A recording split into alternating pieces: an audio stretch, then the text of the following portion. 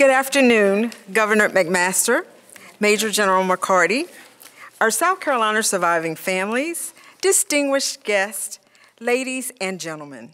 I'm Marilyn Bailey, Fort Jackson Survivor Outreach Coordinator. At this time, we do have some surviving families with us from South Carolina, and I'd like for them to introduce themselves. We'll start with Mrs. Williams. My name is Sarah Williams. My name is April Woolsey, and I'm from Columbia, South Carolina. My name is Elaine Johnson from Orangeburg, South Carolina. My name is Jade Medeiros. My husband was Staff Sergeant Ronald Conley. My name is Julie Shields Monroe. I'm here representing my brother, Andrew Shields.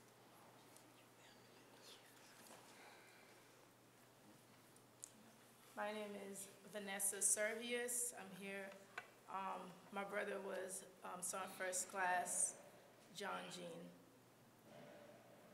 My name is John Jean.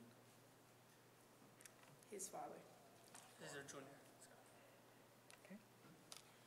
My name is Adrienne Brown Mills. I'm here on behalf of my son, U.S. Navy, Cornelius Dante Brown. My name is Deborah Williams. I'm representing my son, U.S. Navy, Chief Petty Officer Kendrick Williams. It is an honor to welcome you to the 2022 Survivor Hero Christmas Tree Lighting Ceremony. There is no greater honor than to recognize those who have given their lives while protecting and defending our country. They remain in our hearts today. We are mindful that no words we offer or deeds we do can truly erase the pain of their absence.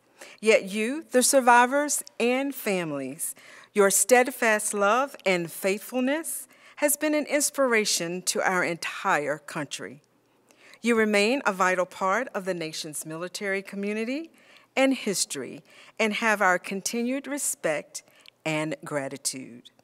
It is my pleasure to introduce the South Carolina Adjutant General, Major General McCarty.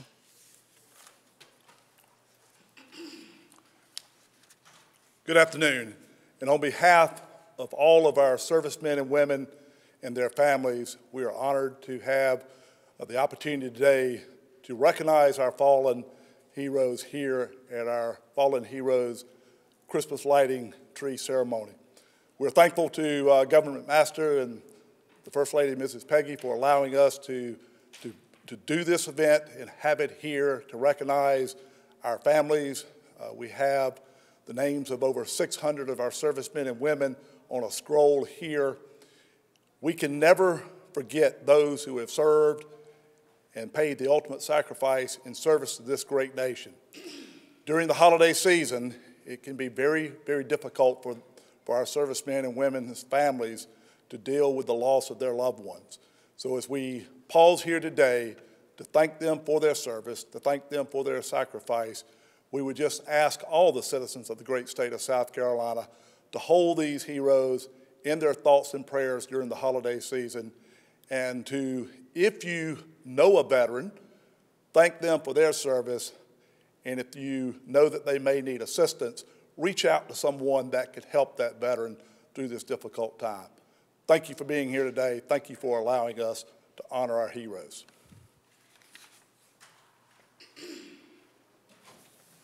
At this time, we'll have a few words from our Gold Star mother, Mrs. Sarah Williams.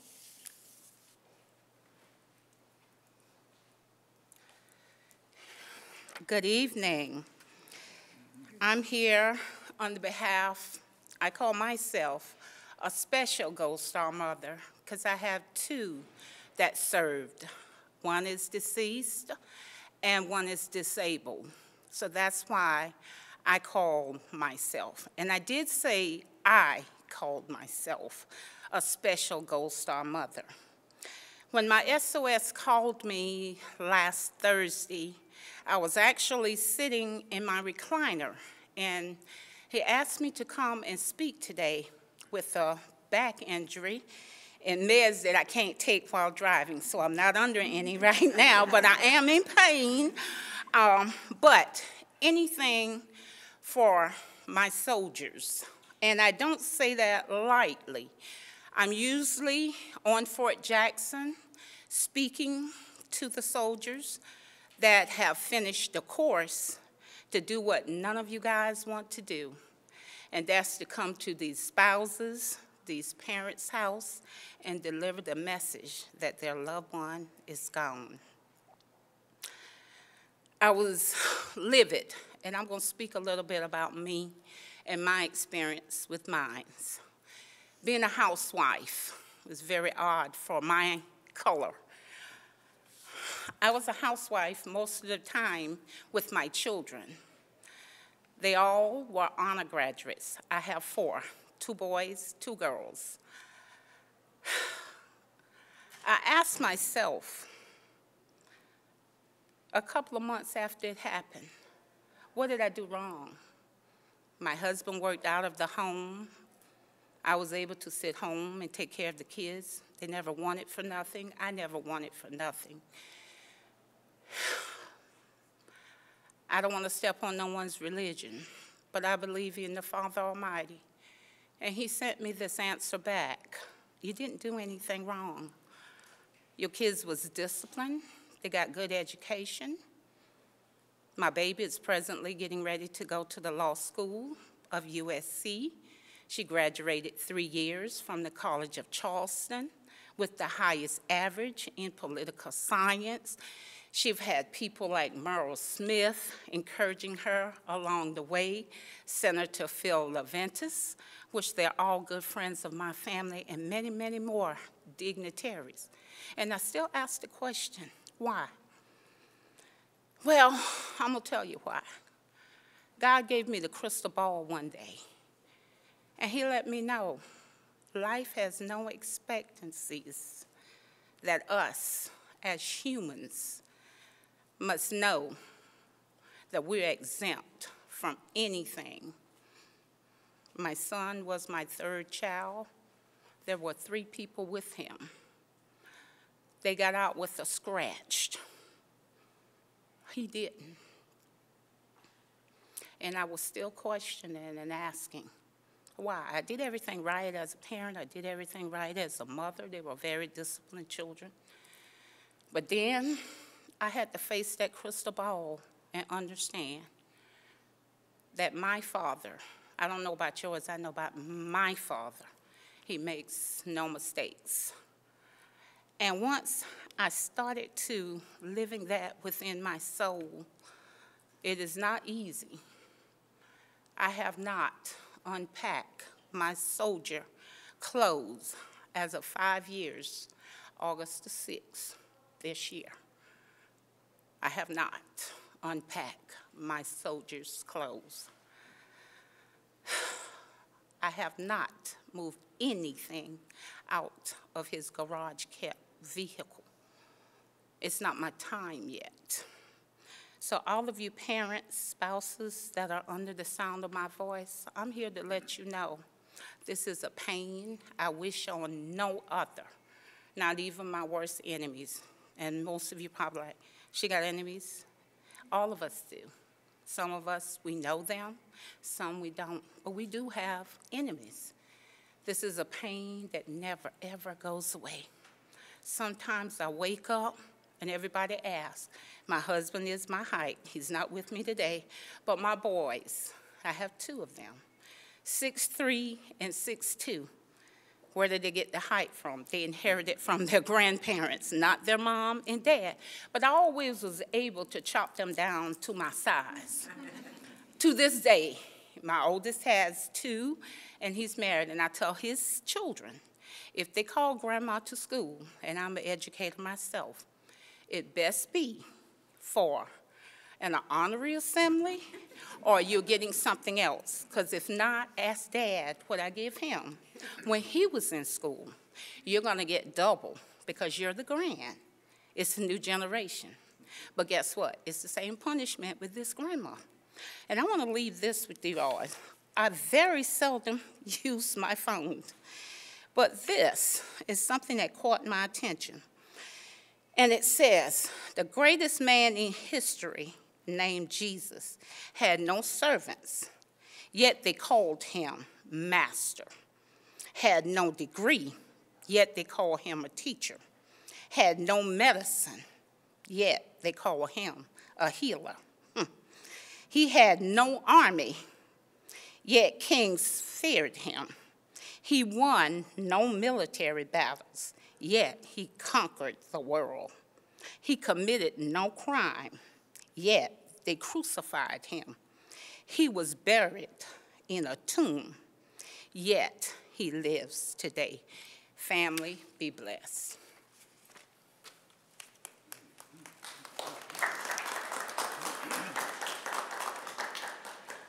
Thank you, Ms. Williams. Today we light the Survivor Hero Christmas tree. The Gold Star ornaments are a positive symbol of national gratitude for the hundreds of thousands of American men and women who bravely made the ultimate sacrifice to preserve the freedoms we enjoy. The star ornament also helps us to promote healing for the thousands of families who cry for and deserve recognition for their sacrifice of their loved one. We will always remember them and honor their selfless sacrifice. Ladies and gentlemen, please join me and welcome the Governor of South Carolina, Governor Henry McMaster. Thank you, ma'am. Thank you. Thank you. I'll be very brief. That's an eloquent story, a moving story, and I believe that every name that's on the list back there, everyone, every family, not only in this state but in the country, with a gold star, has a similar story. But I'd like to remind us all that the sacrifices, these are things that we never can repay, but we can recognize. South Carolina is a military state, 8 major bases, over, I think, 400,000 veterans, and we've eliminated income tax on their pay, on their retirement pay. South Carolina is the only state in the country so far that has entered into an agreement with the United States Army at Fort Jackson. It was done at Fort Jackson, that any soldier discharged from the Army can come to South Carolina. We'll guarantee them 5 job interviews with participating companies. And the Department of Workforce gives preference to military veterans. But some of them never get to be veterans. But the sacrifice that they made and that their families make are the things that have brought us today to be in the greatest country that there's ever been in the history of the world. And without them, it would not have happened. So I'm confident that I speak for all South Carolinians when we say that we appreciate those who are willing to step forward to protect and defend the Constitution and the United States of America, and that spirit lives no place stronger in this country than in South Carolina. So this is a tremendous program. We want to continue, and we want to make it stronger and stronger. And I say we remember so because we are strong, and we are strong because we remember. So now I will follow the instructions and light the tree. Okay. So at this time, we're going to count down to 5, and then we will light the tree. 5, 4, 3, 2, 1. Hey.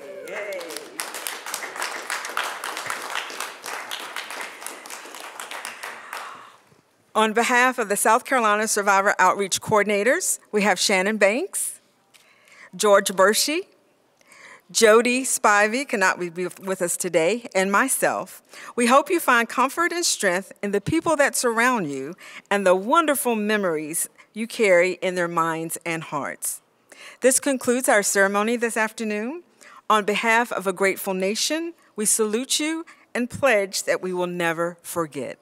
May each of you have a blessed holiday season.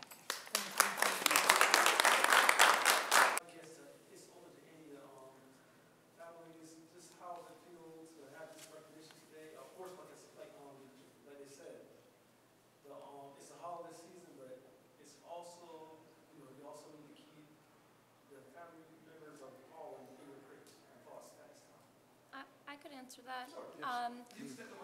Oh, I wasn't prepared for that. So I think for this program for me, I have a very good relationship with my CEO, the Casualty Affairs Officer, and she's been really great.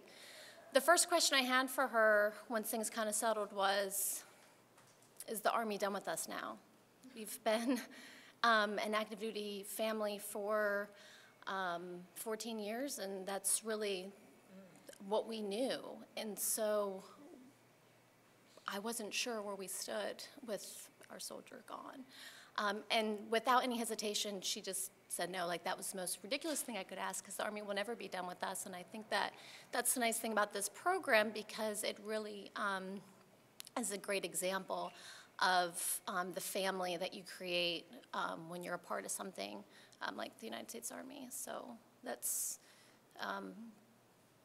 created just a new family, and now we have a new mission, and so that's why this program has, I think, really been great. And like, you know, if you see familiar faces, and it helps with, you know, just feeling you're still part of the community. Can I have you spell your first and last name for us, please, just for the record? My first name is Jade, J-A-D-E, and my last name is Medeiros, M-E-D-E-I-R-O-S.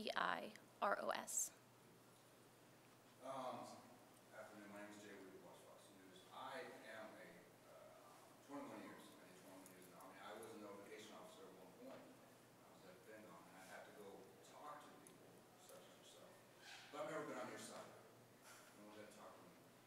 What does it mean that here in South Carolina, one of the greatest states in the nation and one of the best in supporting our military service members, present and past, what does it mean that they will never be forgotten? This type of event shows that this state government, the master, will never forget the fallen soldiers, service members all across the world.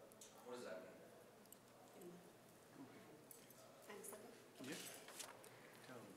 Well, my name is April Woolsey again. I'm a native of Columbia, South Carolina. I also served in the U.S. Army. My husband was Staff Sergeant Jay Woolsey, and he got killed while I was actually deployed to Iraq, and he was due to come there 2 weeks later.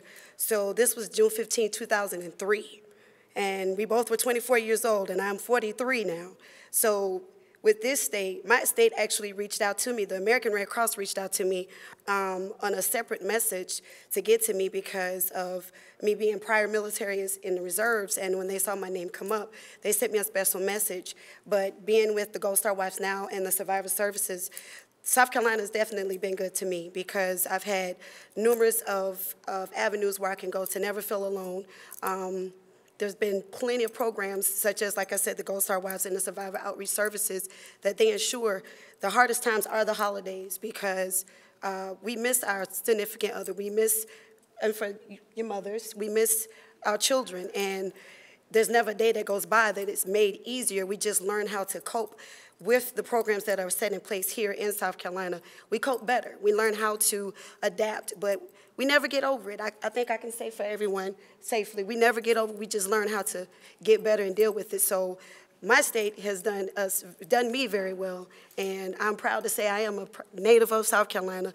And as we get through the holidays, I always tell everyone to just try your best to keep yourself busy. Do what you used to do. Do what you love to do with your loved one. That never stops. Their memory never stops because you're still here every day. Any day you wake up, you're allowed the opportunity to make it right and to keep life going. And thank you for your service, too. My name is April, like the month, W-O-O-L-S-E-Y.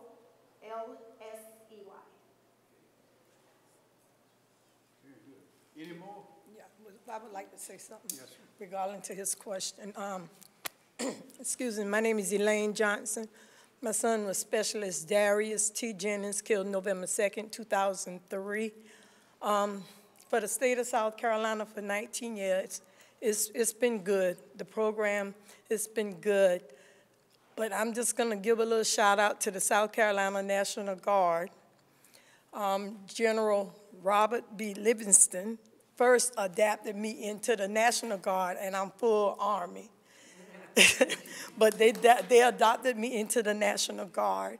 And after that, then my buddy right here, General Van McCarley, and in his absence, my good friend Jeff Jones, they have been awesome to me. I feed the veterans every year at the National Guard, and I thank you for that. I come to the governor's mansion and now to the State House, thanks to my friend, Governor McMaster. So it's good from the month of January to October. And I'm going to say this, it's like I be forgotten. Then November come, that's, you know, then people reach out to you because that's my son's death date. And then Christmas, doing this, you know, it makes me feel good that my son is not being forgotten. But to be honest, January through October, it's like, if I don't keep it going myself, it's like nobody know who I am or know who he is. But I forgot about the liberty of celebration, right? That's good. The liberty of celebration is good. They honor the fallen soldiers. So if we can get more during our months when there's really nothing happening, if something can happen, so you say, okay, your son is still alive in the state of South Carolina. But I thank all of those who reach, especially the National Guard. I'm Army National Guard. But I thank everybody for reaching out to our mothers. We got 2 fairly new mothers. I'm the vice president of the state of South Carolina American Gold Star Moms, and I am the president of the Carolina Jasmine chapter of South Carolina. And to help my newly mothers, like I tell them, they look at me, they say, well, you're so strong. I said, well, if you go behind closed doors, you would know the difference. But I have to be strong and help my newly Gold Star moms and let them know that the pain will never end. We just find things to kind of slide past, but we never forget. And we don't want the state of South Carolina or nobody to ever forget the sacrifices that our family made. I'm not going to let you forget. But, don't let the state of South Carolina forget who we are. We are special. Our children paid the ultimate sacrifice. Thank you.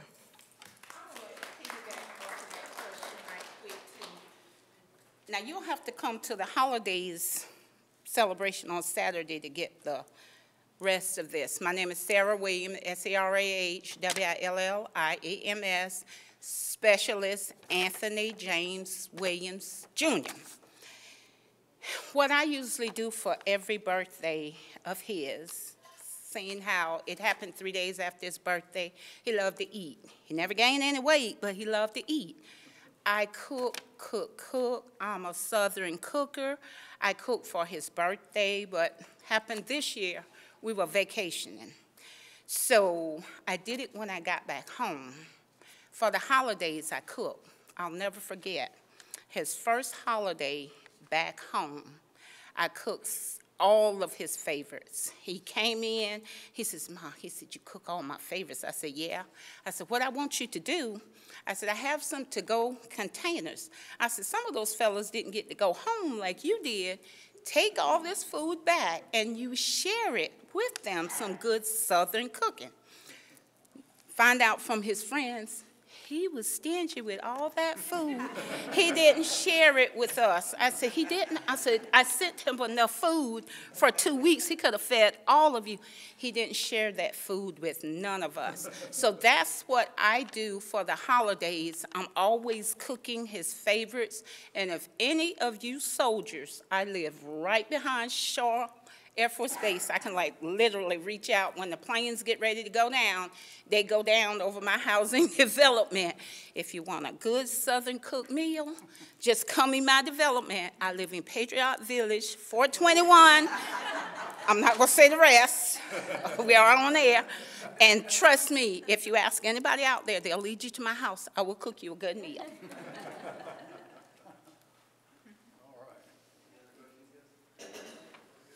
Okay, well, y'all, thank you very much.